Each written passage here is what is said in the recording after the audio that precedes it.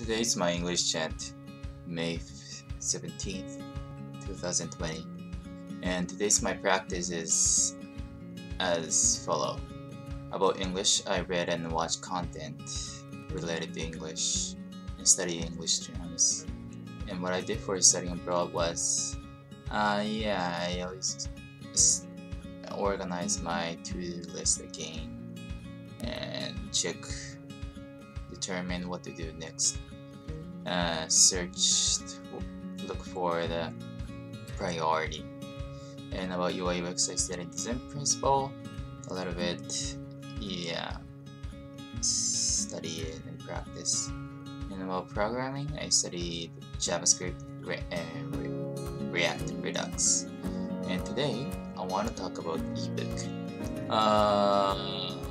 Maybe I might talk this topic before, but anyway, I want to talk this again.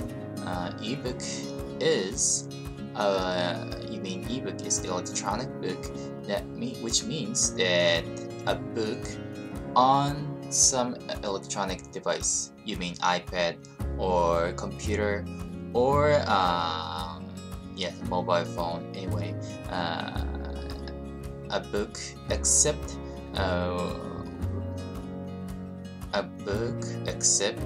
real paper. And this type of book was is now common, and there are a lot of advantages, but there is also disadvantages. One of the strengths is we don't take any space compared to usual book. As for usual book or like classic book, the more we buy, the more space they take. It's heavy. It's gotta be heavy, and it's gotta be very hard to bring or find what you want, like a tome. But on the other hand, ebook is however you buy, it doesn't matter unless your storage on the device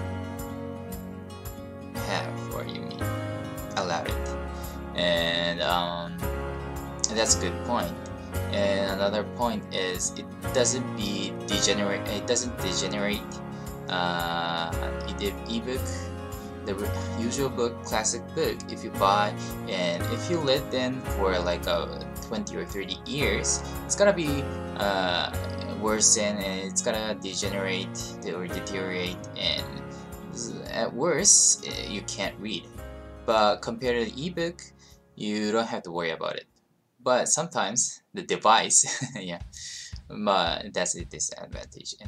And another thing is, as I said, it doesn't take space, and it doesn't gonna worsen, and also you can search whatever you want quickly. Like if you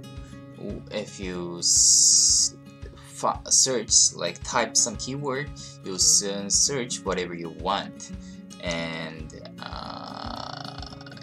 even if it's gonna be easy to find book what you want by typing the word. So that's gonna be very, very great thing about ebook. But despite of those despite advantage, there is a lot of drawbacks, shortcomings. Like as for studying, I think it's a little bit harder about ebook. And ebook can also like underline or and take note, but I think the classic book is much easier to take a note. And like as I said, it's easy. As for ebook, it's easy to look what you want. But as for studying, I think it's a little bit hard to grasp the book, or it's a little bit hard to overlook about the book. Oh, overlook, yeah. Like understand what the book wants to say. So in my opinion, what I want to say is, if you want to read like comic books or some kind of